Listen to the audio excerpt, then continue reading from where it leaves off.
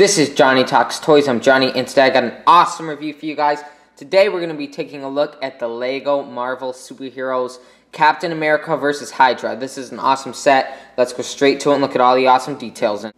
Here's a look at Red Skull. There's a front view, side view, back, other side and front. He's a pretty cool minifigure. Here's a look at your Hydra henchman. There's a front view, side view. Really like the H on the back of his head. He's another cool minifigure. And here's a look at probably the favorite in the set, Captain America. He's a pretty cool minifigure. Really like the new version of him. Really like it better than the old one. It's more Patriot. I really like the lighter blue they used versus the darker blue. Here's a look at Captain America's motorcycle that comes in the set. It's pretty cool. On the back there we got his shield because there's a piece on there that holds it in. Basic motorcycle, but it's pretty cool to get in the set.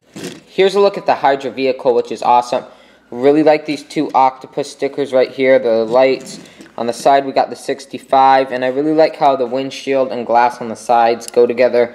I thought that looked pretty neat.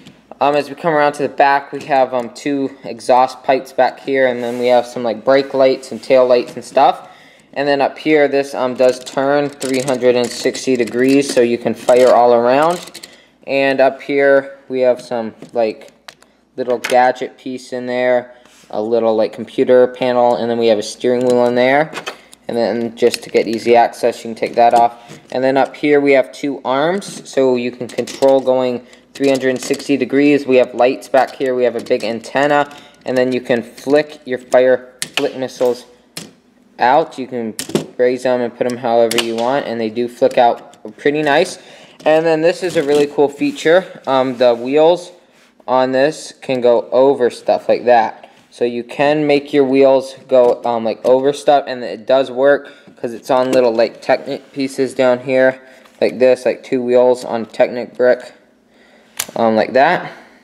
And then they click into this little hole right here, and then you just make 4 of those and click them in, and then you have these awesome wheels, kind of like the Courtesy Mars rover. It can go over stuff, so I thought that was pretty neat. Alright, I really like this set. I think Lego did a nice job on it. Really like all the details on it. Really like the minifigs, the Hydra henchman, the Red Skull, and Captain America. 3 great minifigures. I really like Red Skull and Captain America. Those are my 2 favorite in the set. The Hydra battle vehicle's cool. Really like the flick missiles, how you can turn this 360. And the best feature is you can go over stuff like that. So I thought that was great, kind of like the Courtesy Mars rover. This is an awesome set. It's great for the superheroes. Is it my favorite one? No, it's not my favorite set, but it's a great one for the minifigures. So leave a comment, let me know what you guys think of this. And this has been Johnny Talks Toys. Thanks for watching, and I will see you on the next review for some Hulk Smash Lab.